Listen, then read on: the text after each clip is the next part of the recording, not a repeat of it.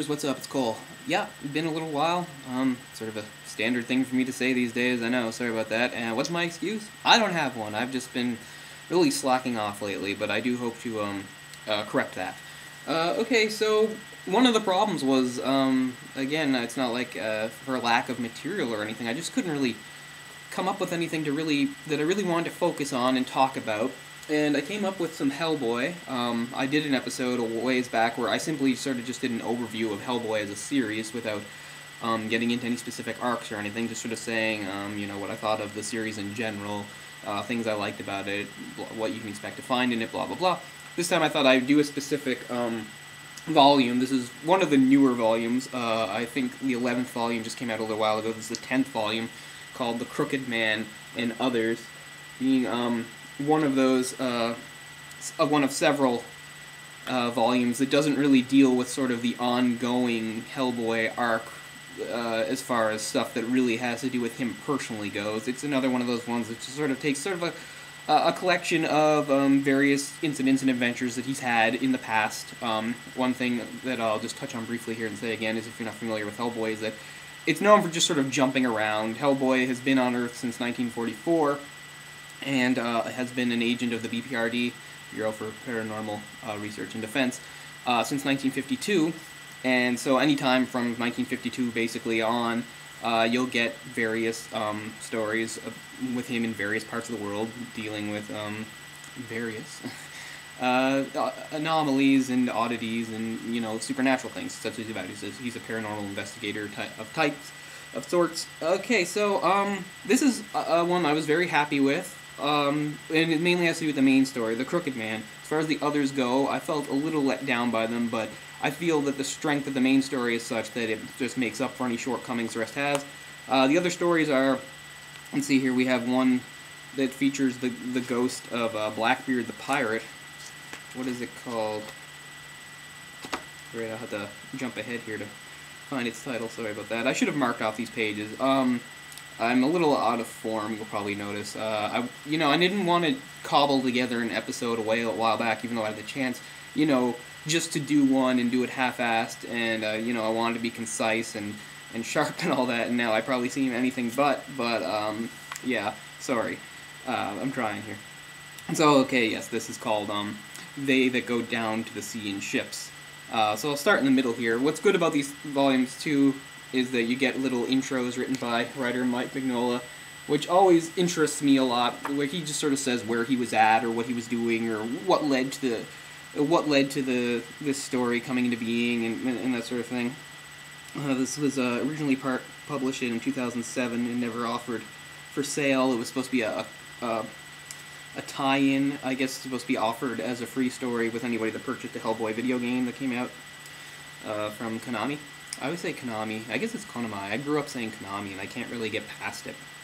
So, it's a satisfying enough story, I suppose. One thing that Mike Mignola tries to do is sort of touch on as much material as he can, because there's simply so much out there. And he's done various stories that deal specifically with the sea.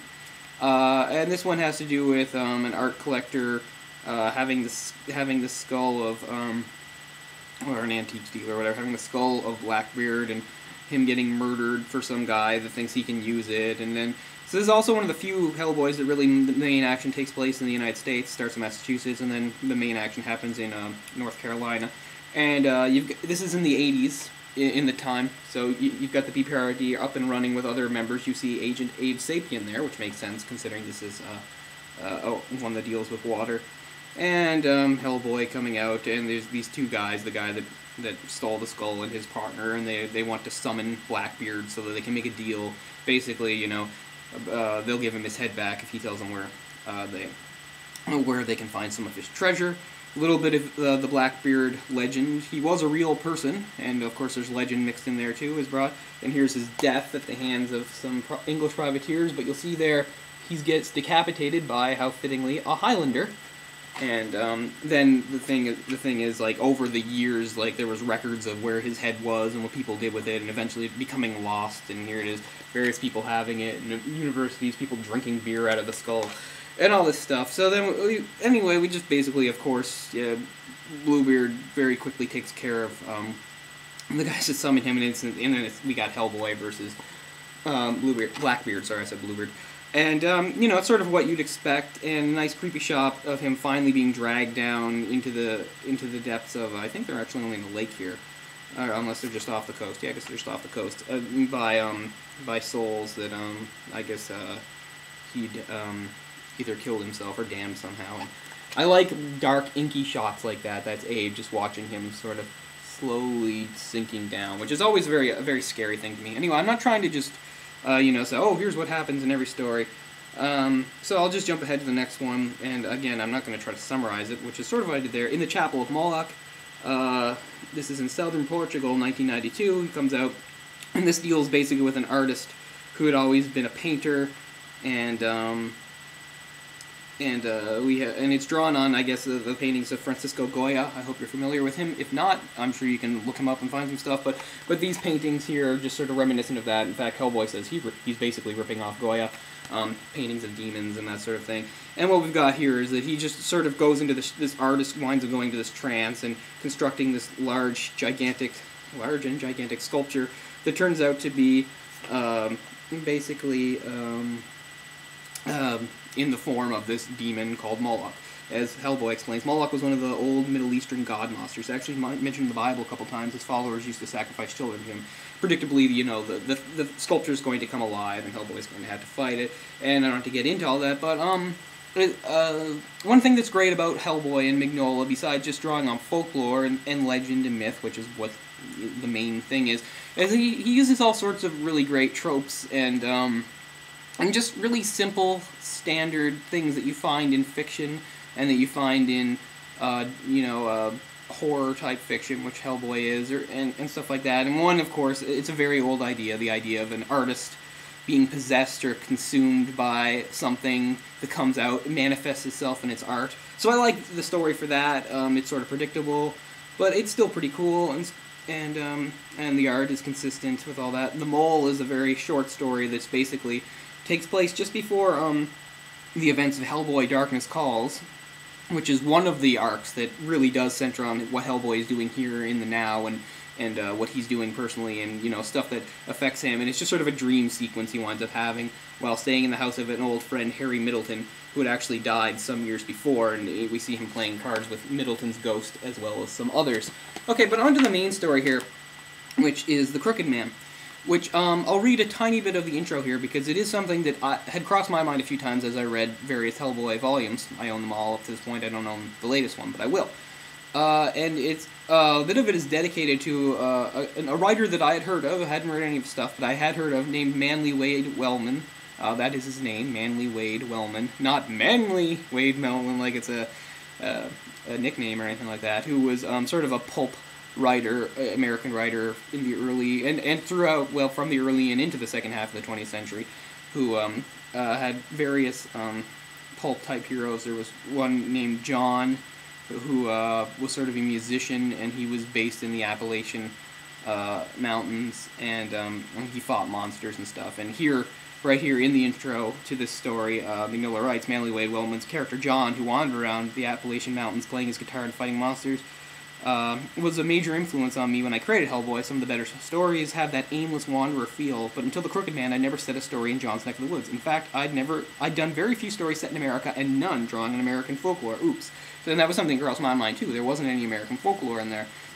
He, as I've said in other things about Hellboy, he's been all around the world, and all sorts of great folklore. Of course, Eastern Europe really dominates, but you got stuff from Africa, South America, Thailand, all over the place. So it does seem a little odd that America gets left out. And it's just sort of another interest of mine, legends and folklore from that part of the world. And there is something very genuinely spooky and mysterious and interesting to me about the forest there. I know whenever you think about Appalachian, yeah, I'm sure you hear the banjos and everybody thinks about Deliverance. And it does have that feel, but there's more to it than that. This basically has to do with a witch. This is a very early Hellboy story as far as early in his chronology goes. This is 1958, and we're in the backwoods here in Virginia. And Hellboy's doing one of his sort of like house call things, and we have a young woman that's been affected by what is known as a witch ball, and the old and the family there have called on Hellboy to help try to cure her.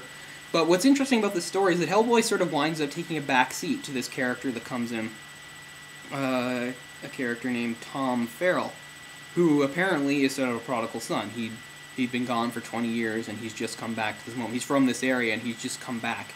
And it's just a really fascinating story where Hellboy, again, is sort of like the backseat to this interesting character, this wanderer, Tom, who we find out a little about. Again, it's sort of an old idea that's been used in lots of stories, that I've used in some of my stories that I like a lot, is about sort of a character who's just come back from a place that he's been away from for a long time. The idea is that he's been running from he's basically a good person, but he made a mistake in his past, and he's sort of been running from it ever since, but he can never get away from it. And this story really deals with that, and deals with the idea, of course, of redemption, and all sorts of things, and has all sorts of great, cool backwoods elements in there. And then the Crooked Man, there's an image of him sort of representing an agent of the devil, sometimes uses the devil. One thing that I thought of when reading this story, they used the term Crooked Man, was, I'm sure you've heard the term Old Scratch. You know, you think of like an old American classic story about that, like The Devil and Daniel Webster. That immediately came to mind when reading the story. Even though there's a lot going on here that's different, we still have the whole idea of sort of like a bargain made with the devil coming to collect. And here we have a very creepy character, the Crooked Man, who only shows up towards the end, of course. And we have all this other stuff going on with witches.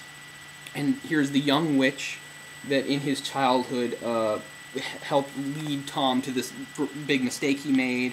And he has this lucky bone that he did in a ritual, and he tried to run away, and how it sort of gave him tainted good luck through his life, keeping him alive.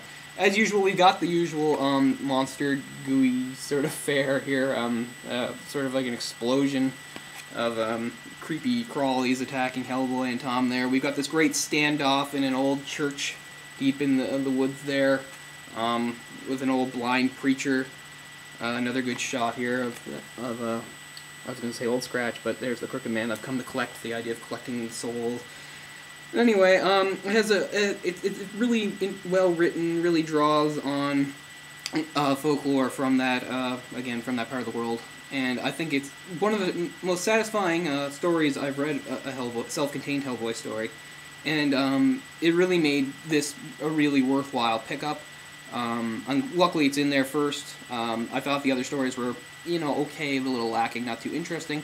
And what's interesting is even though, like I said, this is a story that doesn't really have anything to do with sort of like the main Hellboy mythos and the things that concern him directly, they touch on it a little bit. They just talk about it. Tom is just sort of one of those laid-back characters that has his own things going on. He mentions how he knows who Hellboy is because back 10 years earlier, Hellboy's picture had appeared on the cover of Life magazine. One thing that's very different about the Hellboy universe here as opposed to the movies is that Hellboy is not a secret. People know about him and just sort of accept his existence because he's usually not in the public eye so much because he's in remote places dealing with things like that going on. But the idea is, yes, Hellboy is generally known to the world. And there's just some nice, satisfying, good, you know, normal Hellboy dialogue going in there about, you know, just how he, you know, takes all this with a grain of salt. It's another day at the office for Hellboy. And what's interesting is Tom plays off him in a way, because Tom has obviously seen some strange stuff in his time, and he's tied into this directly. And I think they just make a very interesting pair, even though they don't really interact much, because it's neither of them are big talkers or anything like that. They're just sort of like come what may. But there's just some clever little lines that I find funny and satisfying and interesting. I don't know, things like Tom pointing out a demon familiar to Hellboy, and Hellboy just going, yeah, I hate those, and that sort of thing, almost like they're talking shop. Anyway, I've gone on quite a ways, so I'll leave you here, and hopefully that wasn't just rambling and summarizing. I'll take a look at it, and we'll see what's what. But I'll be coming at you soon. Ryan and I are going to do some Halloween stuff, some hijinks soon, so keep an eye out for that too, and I'll see you next time, true believers. Thanks a lot, merci beaucoup.